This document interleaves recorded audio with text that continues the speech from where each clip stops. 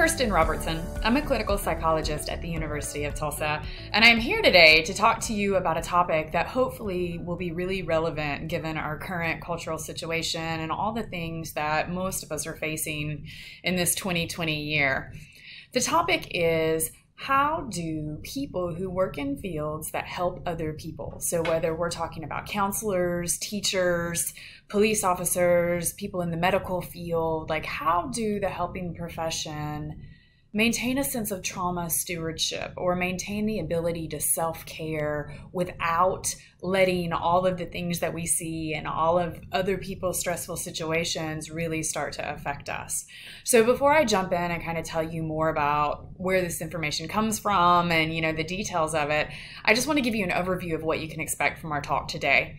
So I expect it to last about 45-50 minutes, depending on how quickly I get through the material.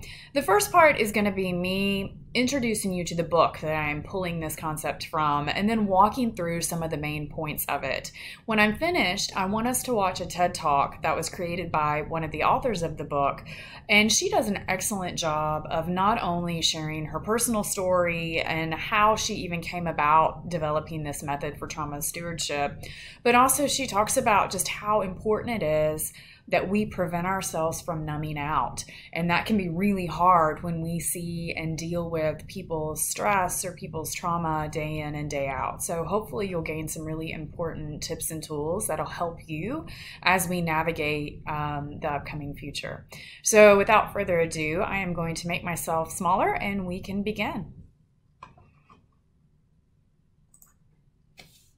All right, so as I mentioned, trauma stewardship is based on a book, and this is what it looks like. It's by Laura Vandernoot-Lipsky and Connie Burke, and if you notice that this topic really resonates with you, I highly encourage you to order it. You can get it on Amazon or in lots of different bookstores. And so trauma stewardship is a practice we're going to learn how to develop, and it's in the face of, you may have heard it phrased, secondary trauma, vicarious trauma, compassion fatigue. It's what happens to those people who sit day in and day out with other people and help them manage their own situations in some way. Like after a while, when you hear stressful story after stressful story, or see traumatic thing after traumatic thing, or, depending on the field that you work with, it can start to weigh on us if we're not conscious of it and we don't take steps to prevent burnout or prevent exhaustion, or really just to keep us healthy. So the definition of trauma stewardship, as we're going to be working with it today, is it's a daily practice through which individuals, organizations, and societies tend to hardship, pain, or trauma experienced by humans, other living beings, or our planet itself. So one of the understandings that we have coming into this idea is that life has both joy and pain, and these are really natural pieces.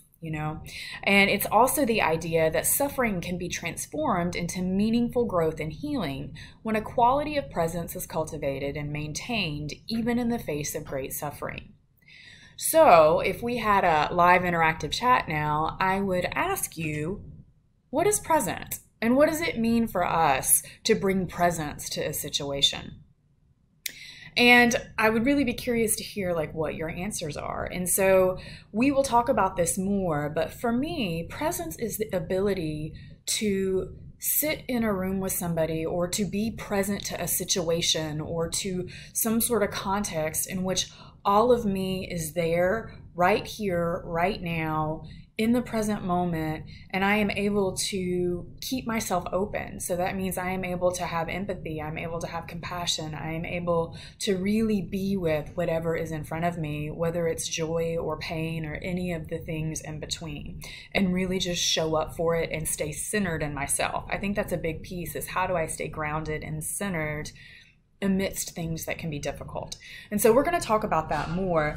But before I really get into it, there's 3 levels. And I don't know if anybody's heard of Bronfenbrenner's kind of model, like the micro and the macro and the exos, like these levels of environment that we are all in.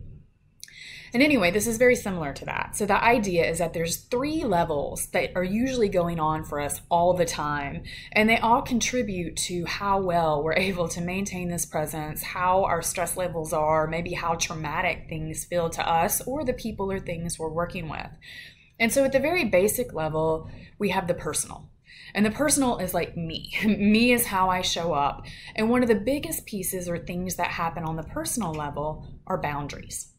And so healthy boundaries are knowing where I end and somebody else or something else begins. It's knowing, when I go home at night, am I able to leave whatever it was I've been leaving with during the day and relax and separate out? Like, how well am I able to know what I have control over and what I don't have control over? And so this really can affect us. People that don't have very clear boundaries can often reach exhaustion much faster. So we'll touch on this here a little bit more, but moving on to the second level is the organizational level. So these are the companies that we work for or are a part of. And there's 2 main aspects to it that make a difference in how we feel. And so the first one is ideal versus reality. So for instance, what is the ideal scenario for whatever role we're playing versus what is reality as far as our ability to affect change in that way. So for instance, because I'm a clinician, the examples are easier for me from that place. But like if I was at a community health center and I was serving people that maybe have a lower socioeconomic status, and the ideal situation for their care would be that they have stable housing, they have a stable source of food, they have a job, they have, the ability to cover their own basic needs. So that would be their ideal situation, okay? But maybe reality is those pieces aren't all in place and there's nothing that I can do to help affect change. Maybe the organization I'm working with doesn't have the funds to help, connect them with the resources they need or whatnot. So in that case, there would be a large gap between what would be ideal for the person in front of me versus what reality shows. And that can be really stressful, especially if it feels helpless to me, if it feels like, I can't affect change in the ways that I would want to. The other piece that's really important is the company that you work for or the people that you work with, are they supportive or are they unsupportive? So do you all get together? Do you share a common goal and mission statement and you all kind of help each other out to meet that? Or is it a toxic work culture? Like, is there a lot of gossiping and backstabbing? Or do you have a boss that cares more about, the quota and the bottom line than about the quality of the services given or whatnot? So those things can really impact how we feel. And so obviously the closer the gap between ideal versus reality and the more supportive environment we're in, the better for us.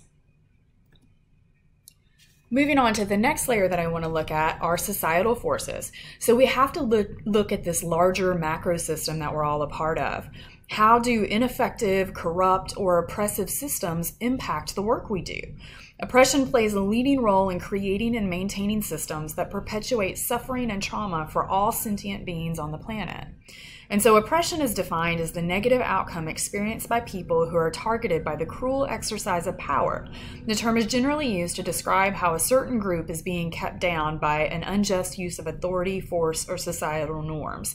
I think of the isms, so sexism, racism, ableism, those type of things, and there's many more than just those 3. We also want to look at systemic oppression, which occurs when a society institutionalizes the oppression formally or informally. So those concepts then become greater systems that impact. And so it could be the people or the things that we're working with that experience this firsthand, and maybe we feel like there's not a lot that we can do to change those as an individual, or maybe the systems affect us, or both, and in any mix of that. So really what we want to keep in mind, though, is that while oftentimes our experience feels very individual, it feels like, oh, this is just how I'm coping with things, we have to remember that there's all these different levels that are constantly affecting what's going on and how we feel. So the next thing I want to talk about are what are some of the warning signs for, we'll call it compassion fatigue. What are some of the things that should clue you that, hey, I might be getting out of balance a little bit, or, the work that I'm in is really starting to affect me, so I might need to make some changes. So there's 16 of them that we're going to talk about. I'm just going to start at the top here. So feeling helpless and hopeless, like it's just too much. A sense that one could never do enough. So this idea that like I should be doing more, or just a general sense of not enough. Hypervigilance is when we start to feel like we're always on, or where we're constantly being on alert for danger, or looking over our shoulder, or just kind of like, just waiting for the next thing to happen. Diminished creativity. So think, when is the last time you had an original thought or created something new? When's the last time, that you had the energy and the ability to do this? If you notice that you've kind of lost this, or it's been diminished in some way, it can definitely be a warning sign. The next one is an inability to embrace complexity. So most of us know that life is rarely black or white. Usually the answers to whatever it is that's in question falls somewhere in the gray. It's usually has a bit of complexity to it. So if you notice that you're looking for clear signs of good, bad, right, wrong, or a need to choose between one of these signs, it could be a sign that you need to pay some attention. So minimizing. This is when we trivialize a current situation by comparing it with another situation that we regard as more dire. So it's hierarchying somebody's pain. So we lose our ability to have empathy and compassion. So maybe like if I'm a counselor and somebody's telling me about how their day was, and then in the back of my mind, I have this voice that's going, oh, well, you know what? This person doesn't know how great they have it because my 4 o'clock client, boy, they've really got a lot going on in their life, instead of approaching it as pain is pain and it's all valid, Another one is chronic exhaustion or physical ailments. A lot of times stress can show up physically for people. So this is not just tired. This is like completely drained. So mind, body, and spirit. We may get into a place where we feel like we have no choice about what we are doing. This may cause our immune system to get lowered, and we may find that we get colds more or sick more, which eventually could lead into serious physical illness. So the next one is an inability to listen or deliberate avoidance. So I'm thinking of somebody, maybe in the profession you're in, you do house calls or you go to people's houses. So imagine like going up to the door and intentionally not knocking very loud, hoping that somebody may not answer. Or you're sitting at your desk and you call purposely at a time that you don't think they're going to answer so you don't have to talk to them. Or you don't answer your phone when it rings just to avoid the situation. And this could just be because you just don't have the energy or the ability to deal with it or face it. Another one is dissociative moments. So this is when you may experience intrusive or overwhelming feelings, or you may just completely zone out in whatever you're doing. A sense of persecution is feeling a profound lack of efficacy in one's own life. So it could even be choosing to remain powerless in the face of adversity. It could show up as like the thought, look at all the ways I'm being exploited. It's like when we feel like life's just happening to us and we forget that we have choices. The next is guilt. So when we feel guilty regarding the disparity between what we may see in our lives and what we see in the people we serve's lives. So we may stop being honest, which prevents authentic connection with others. Guilt can stop us from feeling pleasure, peace, or happiness, and is one of the strongest signs of having a trauma exposure response. We cannot forget to see the beauty in life along with the pain. And it also means that we are allowed to have beauty in life. And when we appreciate our beauty, it's actually what may give us the ability to stay centered in presence and then help those people that we're working with learn to find the beauty in their own lives as well. Another one is fear. So this could show up in a lot of different ways. It could be a fear of intense feelings, fear of vulnerability, fear of maybe being potentially victimized yourself. So maybe if you work, as a police officer and you constantly go to scenes to where people are being broken into, and then you're at home and you realize like you're way more afraid that you're about to be broken into. So it's just a sign that some of the trauma may be getting to us. Anger and cynicism is the next one. So anger at the source of injustice, it could be at our organization or the clients themselves, just to name a few. And anger is fine if we resolve it in a positive way that does no harm and results in creativity and positive change. It can be destructive if we don't channel it appropriately. So cynicism can be a coping strategy for dealing with anger and is often a way to avoid feeling. So it's not a helpful use of our anger, and that's what we're looking for. So inability to empathize or numbing. So this is when our system becomes overwhelmed by all the incoming stimuli and we shut down or numb out. We may notice we're engaging in activities that help us numb, like substance use, overloading caffeine or sugar, and that kind of leads us into our next one, which is addictions. So these can be the usual things we think of: drug, alcohol, food, sex, anything that has a rush of adrenaline. Or it can also be that we're addicted to work. Maybe you notice that you don't take days off and you work long hours during the week and you just don't take a break, which also kind of leads into our last one, which is grandiosity. So this is just an inflated sense of importance related to one's work. If I don't do it, who else will? So we may lose our sense of our own capacity and our limits, along with our independence with others in the field. Like when we get to the place that we feel like I'm the only one that's going to make this change, rather than realizing that most things take a village. You know, we're usually a part of a bigger system. And so we also may narrow our identity to this one role and make it all important and tied to our self-work. You know, if I don't do an amazing job with these really obvious results, then I'm failing as a person. So these are just, you know, some really good things to keep in the back of your head. And if you start to experience them, there's good news. I mean, there's something that we can do about it as long as we can be conscious about it and take action. And that leads us into our next slide. These are some of the things, according to Bessel van der Kolk, that are key areas of stress resistance. So this first one, creating spaces for inquiry, this is related to that individual level that we talked about before. And so this is when we actually ask questions about ourselves and do some self-reflection.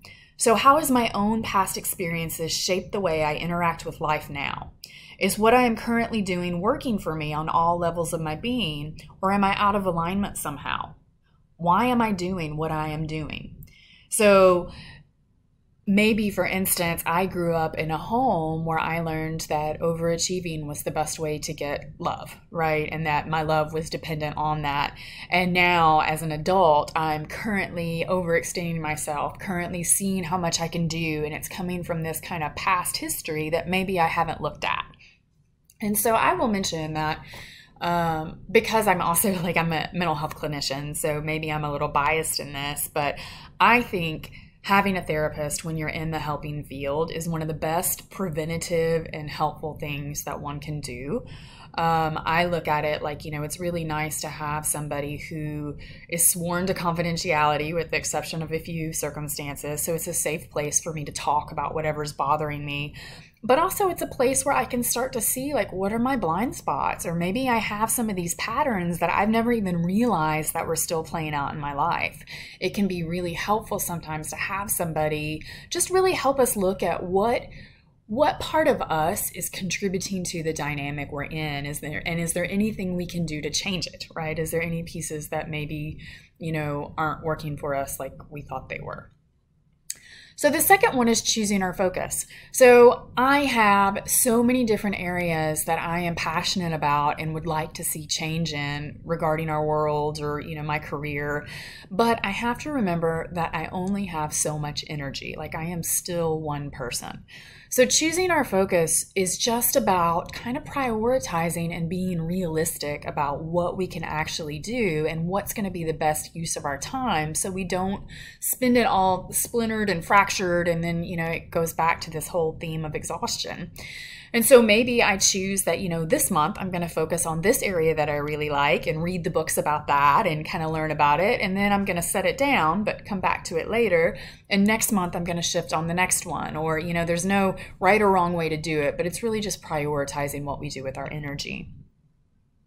The third one is building compassion and community. And compassion is not only the ability to see things through a lens of compassion. So it could be, the way other people are responding or other contexts or just life in general. But I think it's also compassion for ourselves. I think a lot of times it's am I being really critical on myself and picking out all the ways that I didn't measure up today or the things I forgot to do or the things I could have done better? Or am I saying hey, maybe there's a little bit of room for growth here, but look at all the stuff I did well today.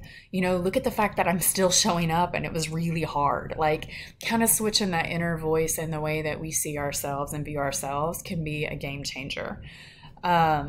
And then the last one, well, community, let's talk about that. So community, not only is it so important that we have a support system, but I think especially in the helping profession, like sometimes our immediate circle of friends may not be able to understand, like if you're an ER worker and you see traumatic scenes often, it may be hard for people who don't work in that same line to understand, or maybe it's like traumatic for them to hear you tell how your day went, or if you're in a field like me, there's confidentiality and I'm not allowed to talk to everybody about, what my day was like.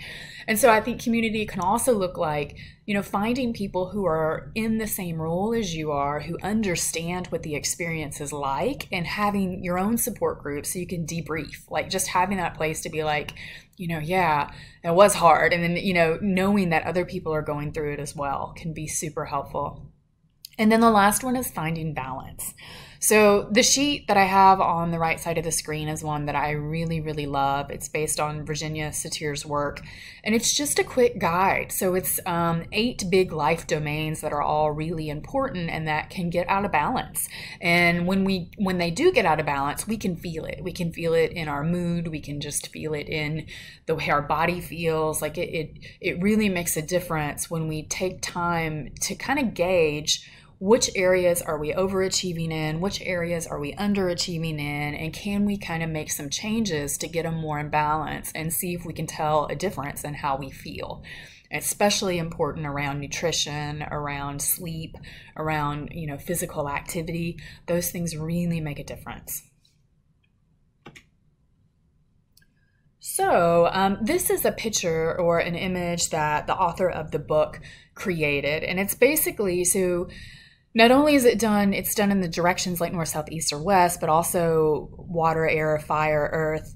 And then those same 4 areas that I just talked about, you can see written up here at the top corresponding to the different directions.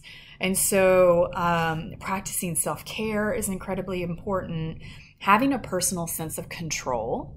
So this is realizing that the connections between my actions and the way I feel, like I have some power to change it, right? Like life doesn't just happen to me without me having any say at all. Like I actually have a lot of ability to make changes that will directly impact how I'm feeling and how things are going for me.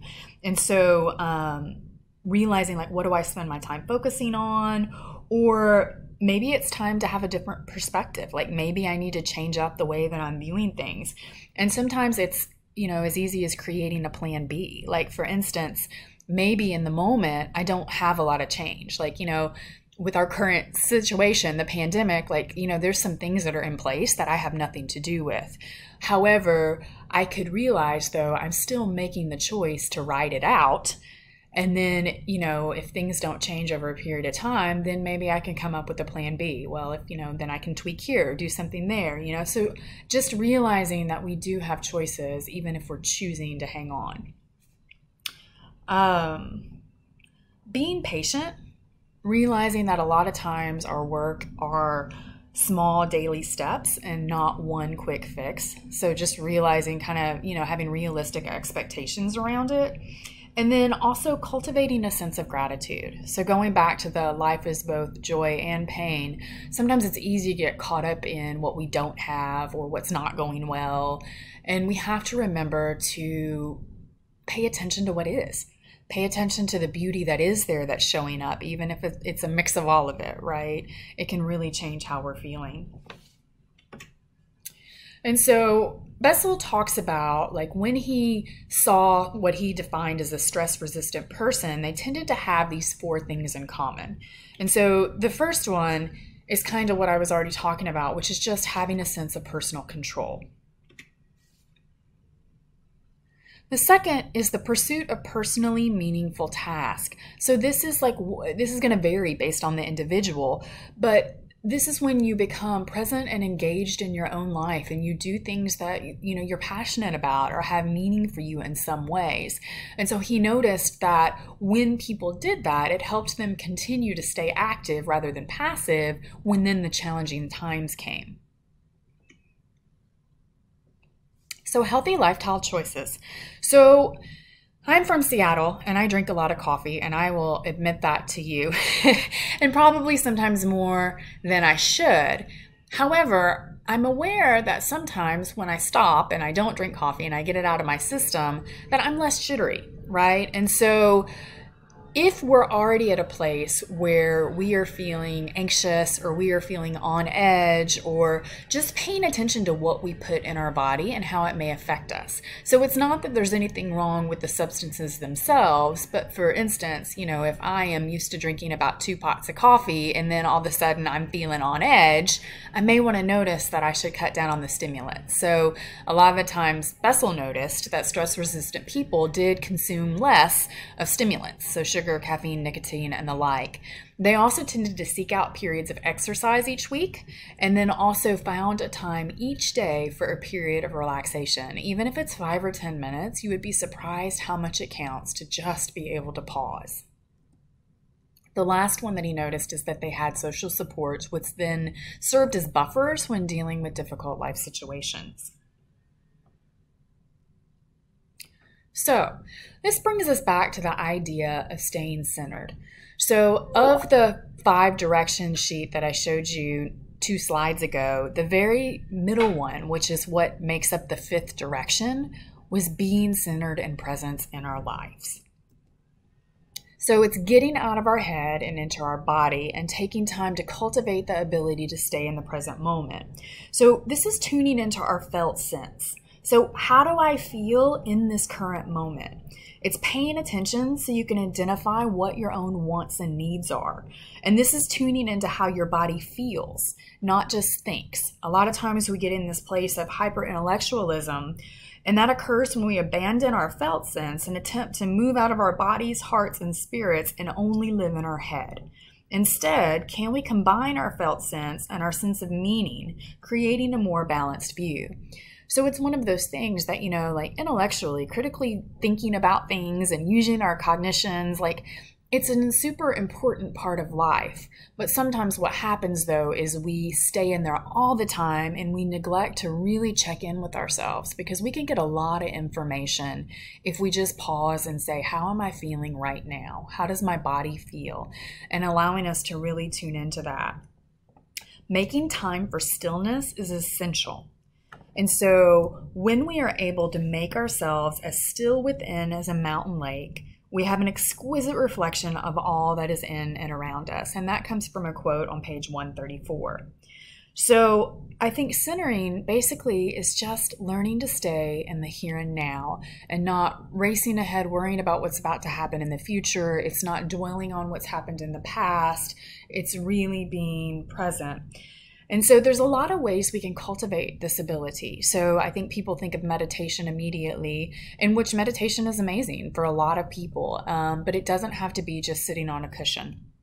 And I will say though, for most people, if you're not used to it, it's a discipline and it's difficult at first, but it's one of those things that over time, it really starts to get better. And it's something that when you learn the skill, you can then apply it when you're out in life. So it's not one of those things that you just do for, 10 or 20 minutes a day and it doesn't affect you. It's like, no, what I'm practicing here is then applicable in all these other areas, especially if they're high stress. And so something that I really liked that she said in this book is that through the previous changes and practices, we will develop the ability to center ourselves and return to this centered place on a regular basis. It's from this place that we can truly help others. So it was a decent amount of information that I just gave you, but I hope that it made sense. And I hope that this is a guide to kind of help you navigate any stressful times in the future or navigate sustainability in our helping profession, because what we do is so important and it's so needed, and we are going to affect the most positive change no matter what career we are in when we learn how to give in a way that is sustainable. So I am going to transition now and let Laura tell you the rest. This is a really amazing TED Talk, and every time I watch it when I leave, I just feel so inspired. So I really encourage you to hang on and let's watch this together, and I appreciate your time.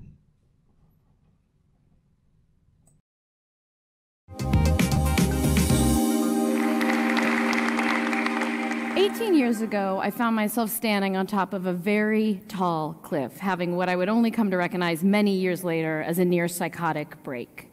It would be fair for you to ask if I had always been that on edge, and the answer is no. But as many of you, I imagine, can relate to, how I found myself on top of that cliff on that particular day was by way of a very long road.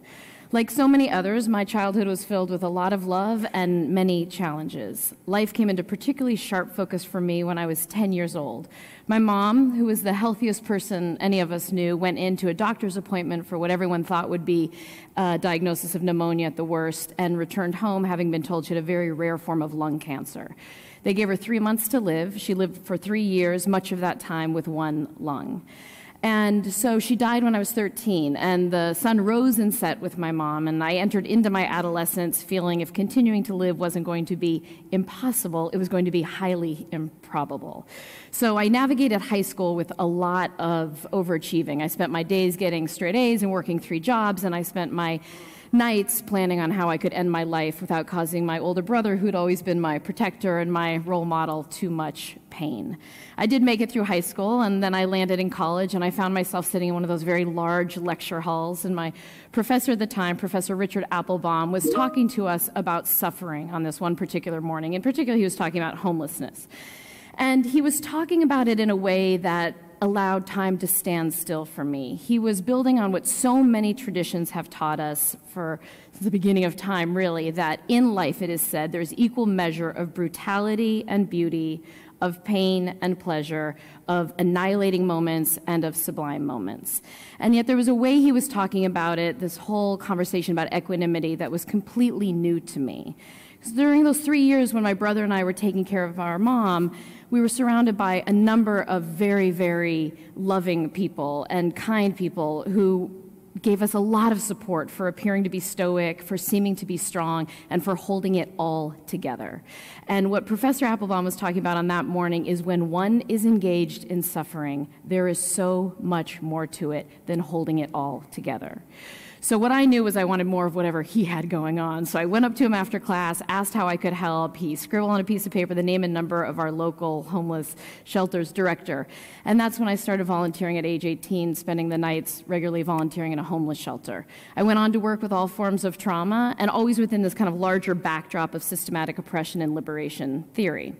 And what I knew was that I was so grateful that I had found something that made sense to me and that I felt passionate about. What I had no idea, and wouldn't know for years to come, was to what degree, having borne witness to the suffering of my mom and then the subsequent years of bearing witness to so much suffering with so many people, to what degree that was taking a toll on me. And this is something that wise people have passed down for a long time, and we know more and more about now because of the advances in neuroscience and the wonderful research that many of my esteemed colleagues are doing. But at the time, I had no idea about this cumulative toll. So one of the ways that the toll can show up is for those of you who are doing work. There are folks who do work, and as a result of the work you do, you might be exposed to things, either because of the content of what you're doing, but what a lot of my colleagues say is like, look, the work itself is the least of my concern. It's all my colleagues who put me over the edge, right? So sometimes the toll is because of the work. Sometimes the toll is because of the caretaking we do on our lives. Here she's saying, I feel like I need you less and less, Mom, now that I can make myself feel guilty all on my own.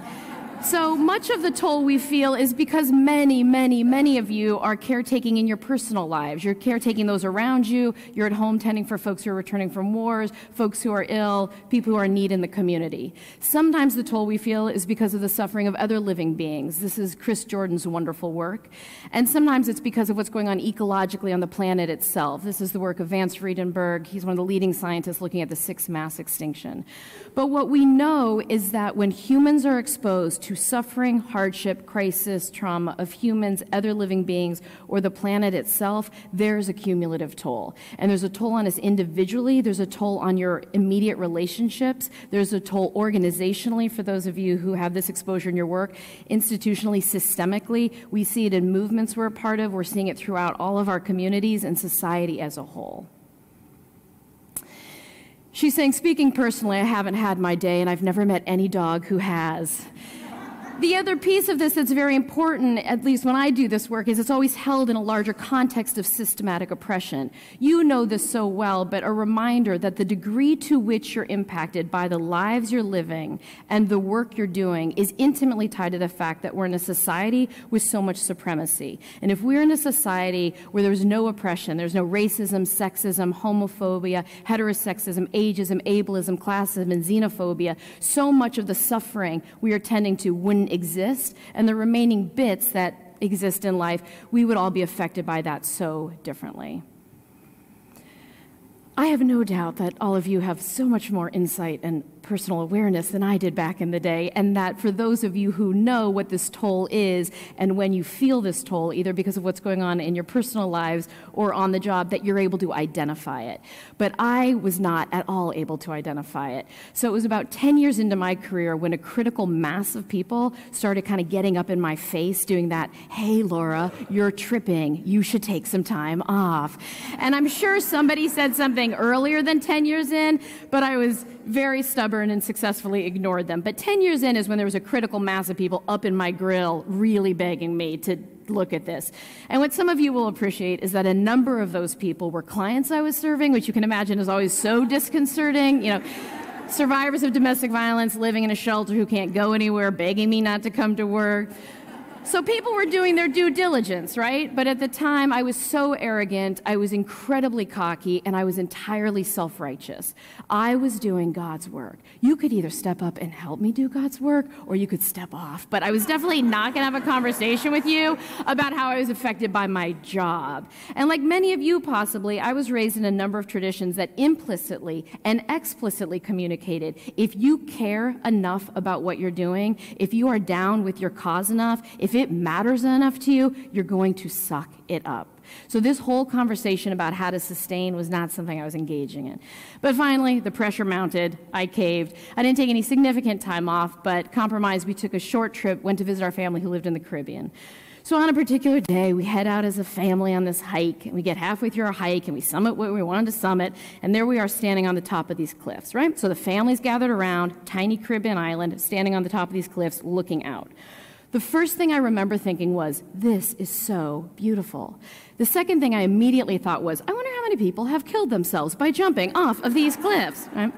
And at the time, I worked at Harborview Hospital, which you know is the level 1 trauma center for the whole Northwest. So it wasn't my own suicidality at play anymore. It was because of the years of bearing witness to others' suffering that naturally, instinctually, one starts triaging, of course, right? So you start thinking, where would the helicopter land? Does the helicopter land on the cliff, and would you belay down to the person on the beach? Would the helicopter actually land on the beach? Is there a level 1 trauma center in the Caribbean, you ask yourself? Do they fly you to Miami? Would they stop you in customs? You know, you kind of go through the whole thing, right? So I said this out loud because I was merely presuming I was just giving voice to inevitably what was going to come up in a family conversation, because who stands on top of a cliff and does not wonder where the nearest level 1 trauma center is? But apparently in my family, nobody was thinking that. So it got even quieter than it had been. Really long, very uncomfortable pause happened. And ultimately, it was my stepfather-in-law who said, are you sure all this trauma work hasn't gotten to you? And honestly, this was the first moment I had any insight into, check it out. There are people who can go on a hike and not wonder where the nearest level 1 trauma center is. But I'll tell you, it wasn't me, it wasn't anybody I was hanging out with, right? Because one of the things about this toll is it's slow moving. It is very hard to gauge over time, individually and collectively, if we are being affected by what we're exposed to. And also what happens is we get very isolated. So this was one of those moments that maybe you've had where kind of everything starts flooding in, right? And then I was like, oh, well, if this is the case, maybe it's also the case that there's people who still date out there in the world, and those people who date aren't doing background background checks on everybody they date, right? Maybe there's people who can go to a playground. It's just a lovely place for children. You're not worried about like head injuries or Amber Alerts, right? So, but this is what happens, that over time, what you're exposed to affects your entire worldview. There's so many ways that we can be affected individually and collectively by exposure to vicarious trauma, compassion fatigue, secondary trauma. Many people call it many different things.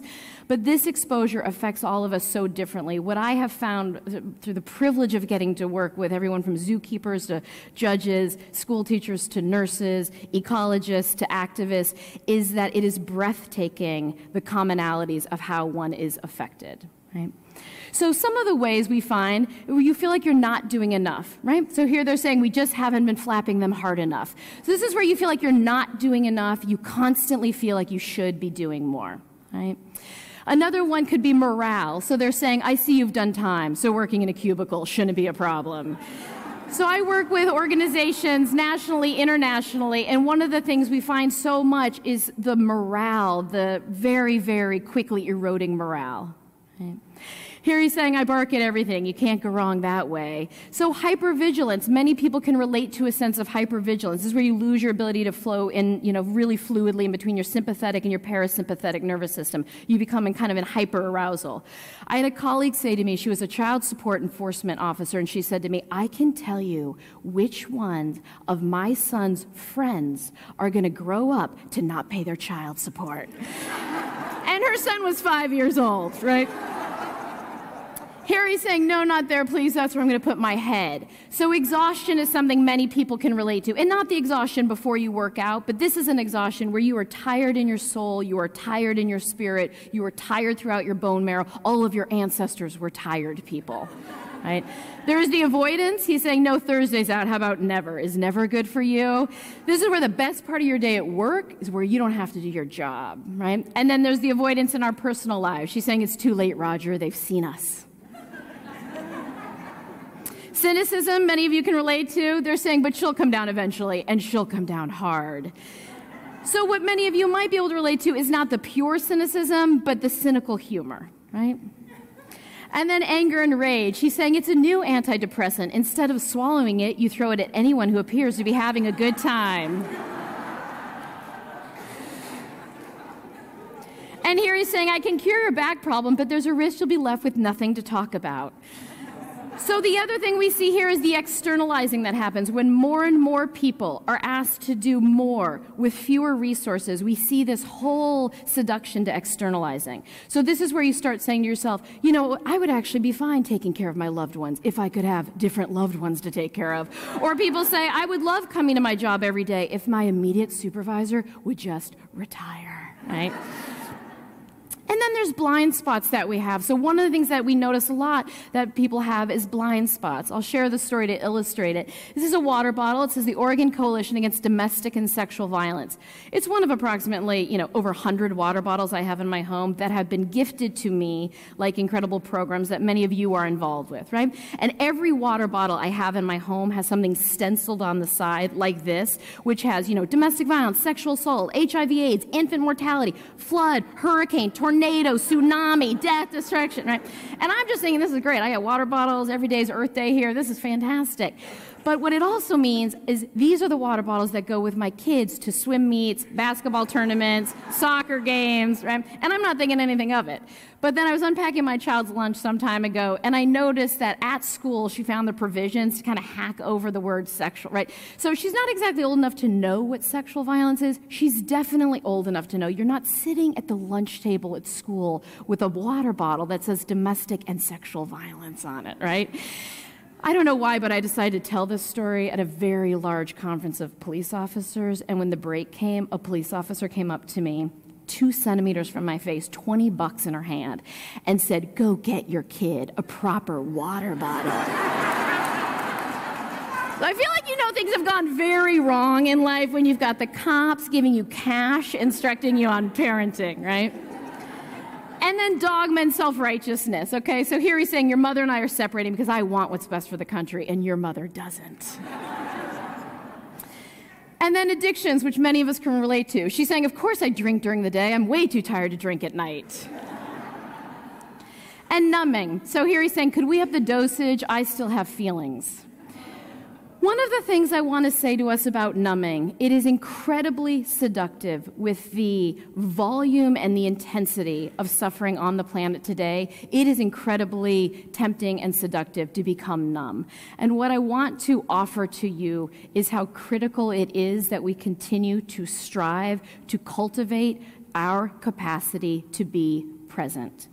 One of the reasons we want so much to be present is we remind ourselves with everything that is out of our control every single day, one of the things that remains in our control at any given time is your ability to bring your exquisite quality of presence to what you are doing and to how you are being. That presence, we know, can interrupt the systematic oppression which is causing so much harm and can transform the trauma that is arising. It is very easy to get in that place of you have no idea what my life, if you lived here, if you did my job, if you saw what I saw, and that's when we call on our ancestors, and that's when we call on so many people who have come before us who remind us that when they could not change anything external, they were able to shift everything as a result of where they put their focus.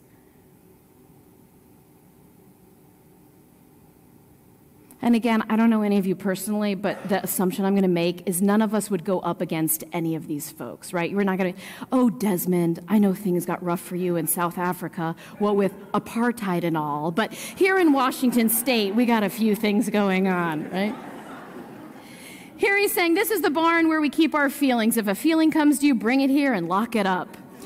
The other reason I want to bring us back to presence is I want to remind you that while I know we have so many different life circumstances, I believe we have a shared ethic of doing no harm.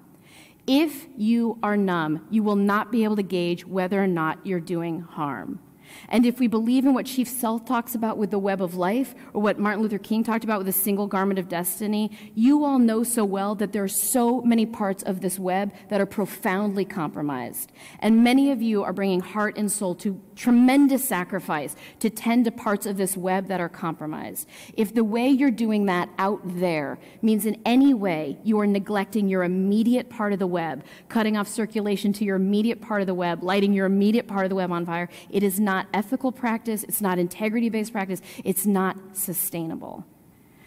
The other piece with numbing out, and what we've learned from so many people who've come before us and in so many traditions, is you don't get to selectively numb. So if you're going to numb out your sorrow, you're also going to numb out any possible happiness you can have. If you are going to numb out the heartbreak, you're going to numb out any ability to survive, noticing what is beautiful. And the other thing is your mind and body and spirit will keep trying to bring itself back to a full range of feelings of that whole equanimity and that spaciousness. Which means that's why, you can work on coalition after coalition of peace building, and then you get in the lunch line or on the freeway and you don't let anybody merge in front of you, right? And we defend that. We say how I conduct myself on that freeway or when I'm getting my food at lunch has nothing to do with the other work I'm doing.